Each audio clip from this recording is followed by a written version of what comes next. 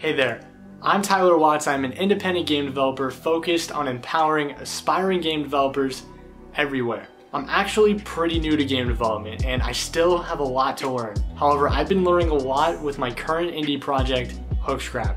It's a 2D top-down space shooter roguelike with an emphasis on fast fluid combat.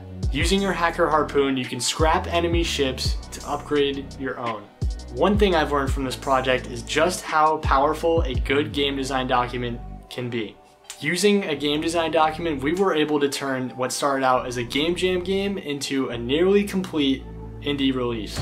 In this video, Hookscrap designer Jack and I will be sharing with you how you can create a similar game design document and why you should even bother in the first place. Let's go.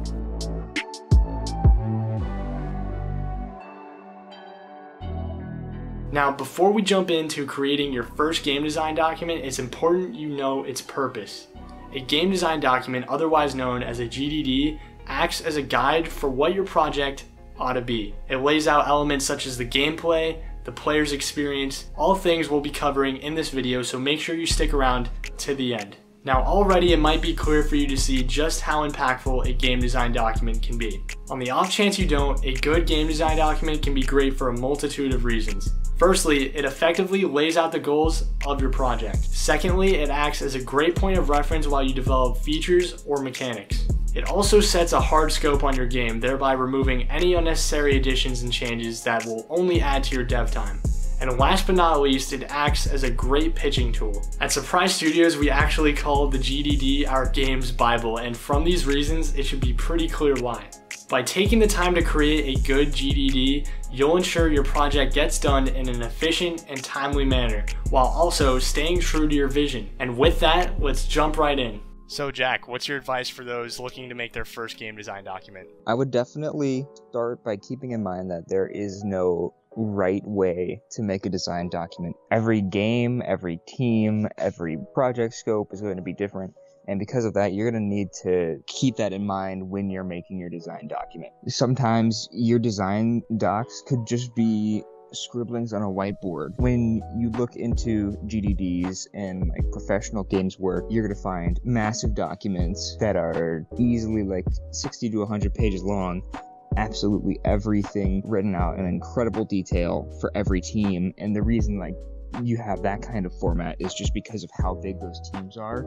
Versus a smaller team, you may not need that because you see those people every day or you talk to them all the time. So make sure you're not just looking up a GDD template and filling it out, because you often won't need to do everything that you'll find in those. If you're looking for examples of what you should put into a GDD, I highly recommend Googling like AAA titles and seeing if you can find the design documents.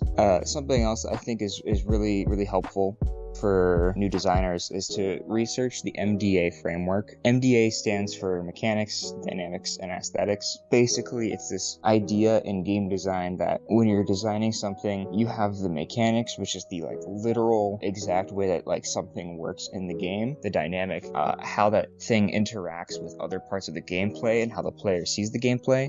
And then the aesthetic is the visual, emotional, and narrative aspects that the player perceives.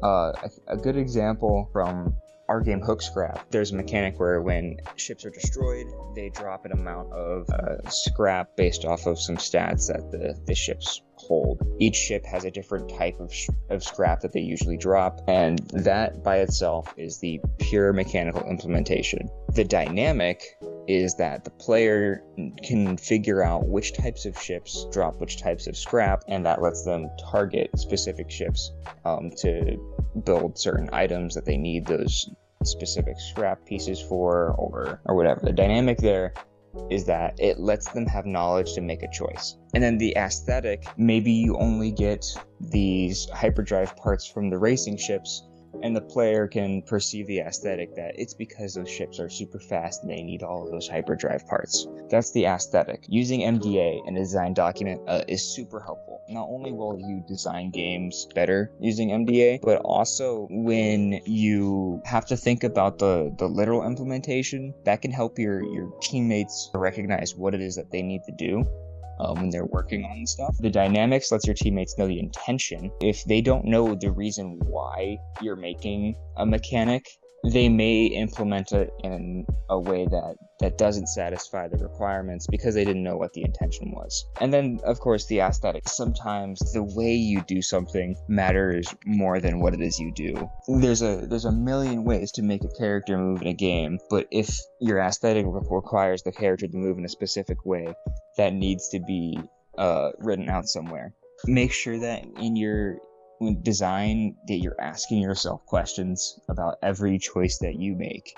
Having to actually write out why you're putting something into the game and why it makes sense can save you a lot of time, because maybe you'll realize, wait, I don't actually need to add whatever thingy that I'm putting into this. It doesn't really fit with the rest of the gameplay, or it doesn't fit with the narrative, or there might just be a better way to do it. When it comes to design documents, learning to be a good technical writer is really important. Technical writing just means your goal is to be as clear, concise, and as readable as possible.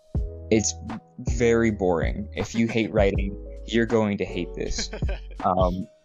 Every person I've talked to, when I tell them, oh, I like making documentation, they think I'm crazy. And they're probably right. You also make some killer documents, so I'm okay with it.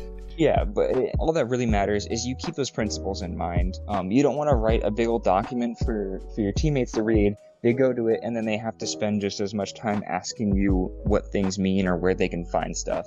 Because then, like, why even make a document if they can't figure it out on their own? If you're on a very small team or you're working by yourself, and you're making your design document, I highly recommend that at the end of it, you also go ahead and make some sort of product backlog for yourself, or at least like work on it as you're going, so that you keep your scope in mind. Yeah, it seems like you had a lot to say on the game design document. I feel like a lot of what you said here is really going to help these devs out. Thanks, Jack. So it's my hope that with these tips, you'll be able to put together a great game design document that you're proud of. With it, you'll be able to clearly communicate ideas to your team and also have your goals and objectives listed out for everyone to see. And just remember, every game is different. No two game design documents are going to be the same. If you're in need of more help, you're free to go to my website, gomakegames.net, and schedule a phone call or face-to-face meeting with me. You can also join the Go Make Games Discord server, where you can get feedback from other members of the community, talk about video topics, and more. Finally, if you like this video and want to support the channel, be sure to subscribe, like, and share down below. I make videos like these every week. You can check out next week's video right here. And until then, dev on.